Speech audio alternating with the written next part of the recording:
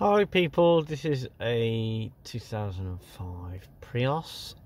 Just gonna show you how to check your battery.